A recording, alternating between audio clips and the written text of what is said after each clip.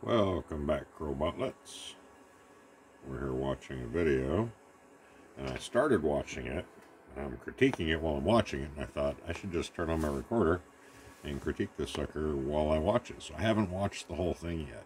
So this is me checking it out for the first time. So you might hear me yell and whoop and holler and say, wow, that was awesome a lot. Or I might say, why the hell did you do that, Grimly? So this is Grimly's Bottom Bot Challenge video. I'll try and put a link to it below if I remember. If not, just do a search for Grimly. Bottom Bot Challenge. I am sure you will find it. So, he's in a grizzly. I'm guessing this grizzly's got a phantom or a ghost on top. I'm going to guess a phantom. Because on the bottom, he's got those little Ryoth bastards. Yes, sirree, Bob. We're going to see what he can do with them. So far, he's doing really good.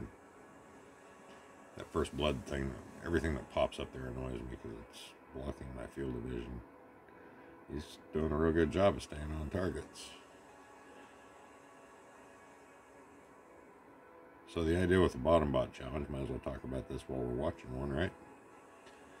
I'm not sure of the exact details yet because I haven't completely ironed it out, but I said something somewhere about getting 500,000 damage in a level 3 match.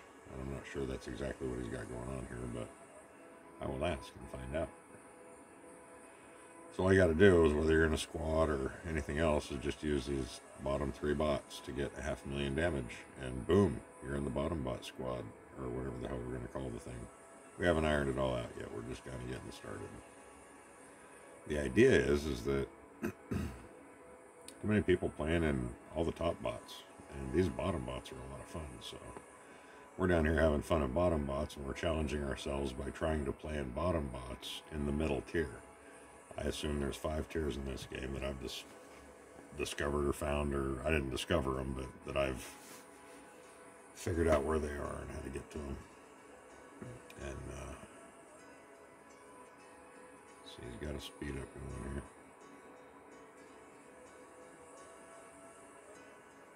So we get in our little bottom bots, in either the bottom account or the middle account. We can put ourselves in almost any tier we want to play in. In fact, I just got out of a match where we were playing top tier, and I was in my tier 2 account that's set up for tier 2. Nothing's above a tier 2 level robot. It's good how he's standing behind the Titan there, just kind of wandering in on this. I'm guessing that's a human down there, but he's not wasting any shots. That one might have been wasted. I think it hit the top of the building. Yeah. That's the downside to having this setup. It's actually a really hard setup to run on the Grizzly. I much prefer to go with the wasps and get a little closer, put a ghost on the drone or a shotgun, and then just fast walk sideways. I hope you don't take too many shotgun blasts to the head. Just try not to take Titans on head to head, and you'll do all right. It was a tough little bot to play, and he's like, oh, it's so hard to play. But I think he's enjoying himself, and I think the reason he's enjoying himself is because he's winning. He's staying in the same bot the whole match. It's a little teeny bot, so it's pure skill. I mean, he's at an incredible disadvantage with regard to hardware. And so what he's using to win is not his hardware, it's his skill. And he's got robots on here that he could probably bring in that could do some serious damage. I think there's a good part maybe on this account that's all lasers or something, so he's not completely helpless, but this is how he's challenging himself, by taking a bot he doesn't like playing, using weapons he's not as familiar with or doesn't like as much. I mean, you put shotguns on here and this thing does massive damage. You could put hounds on it. It doesn't do great, but it gets around fast enough that you can do some hacking and hunting and finishing things off and stuff like that. So he's increased his difficulty level greatly by picking this robot weapon combo, especially on this map. It's a tough map to get a good line on if you don't have a jumper, because there's just so much stuff in the way. But it's also a good map for a little bot like this, because he fits behind any one of these container stacks. And if nobody gets center mass on him, they're not going to hit him very hard. There you go. That's a good place to use that. Yeah, that was nice. Got a good straight line on it. Get back here behind this hunter. Good job. The idea is, and I think his bots are even level 1. I might not. It'd be nice to know what the bot and weapon levels and stuff are. And that'll probably become part of the requirements for the challenge. And I don't know what the challenge will entail yet, or what you get for even completing it, or any of that kind of cool stuff. But you're challenging yourself, and that's really it. I'm not challenging you to this. It's something you challenge yourself to see if you're skillful enough, instead of bringing a fuck along down into level 1 and just wiping everybody's face with it. You come down here, or you go up from the bottom a tier or two into tier 2 or 3, and see if you can get yourself a 500,000 damage in a little teeny bot like this. And you can come play with us. And we're going to see how high we can go. I'm thinking about making the requirement that you have to have all 3 little bots. You can build them however you want. I think I might make some certain level requirements, like level 1, you can't go above level 5 on the bot, or whatever. Level 5 weapons, level 5 bot. Tier 2, you can't go over level 10 weapons bot. Tier 3, you can max it at that point, because I think maxing it actually puts you in tier 2, so I don't know, maybe make it level 10, everything for level 1, and then max for level 2, because I don't think you can max it enough. You didn't see that guy coming on the side. I sort of knew he was there, but I wasn't really thinking about it either. But now he's taking another Mantis, and that's cool. As long as you can complete this challenge in the 3 smallest bots, I'm cool with that. You don't have to stay alive all the way to the end in the first bot you drop in. And I haven't decided whether I'm going to make it level 2 or level 3. Or maybe we'll say if you can do it in level 1, you get 1 star. Ooh, who's that? If you can do it in level 2, you get 2 stars. If you can do it in level 3, you get 3 stars. And so you're either a 1, 2, or 3 star participant or something. I don't know. It's going to be a very democratic thing. We're all just going to kind of figure out what we think works best. Nobody really runs this group. There's a lot of people that are putting into it. Tinkwink's putting a Herculean effort into getting us all hooked up on Discord just like we need to be.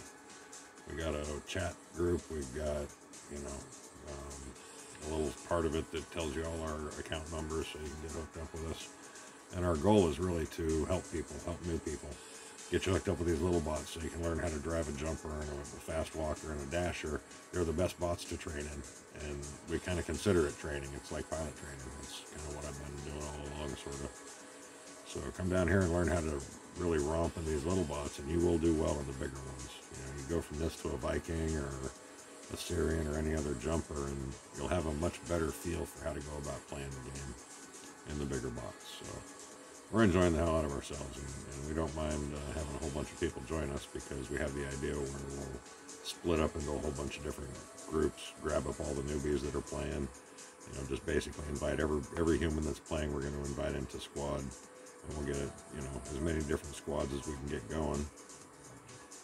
Newbies with at least, you know, 1 or 2 experienced pilots with each squad, and we'll just go in and have a lot of fun.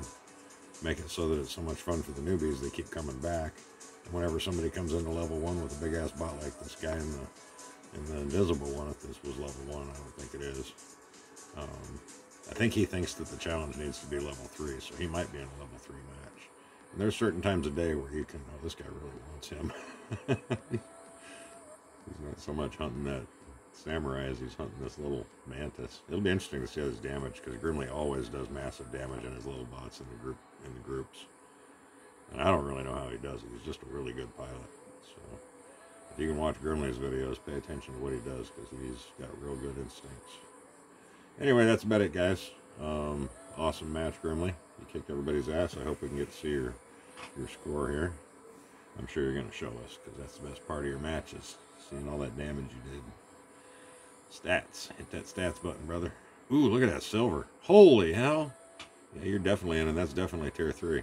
So, brother, you got I don't know what's above a top star here. I'm going to have to think up a 4 star or something. I don't know, man. That was freaking beautiful. I love it. Love it. Love it. Keep it up. And that'll do it for this video. And he's trying to shut his off, too. All right. That's it. See you at the Beacon Crowbot out.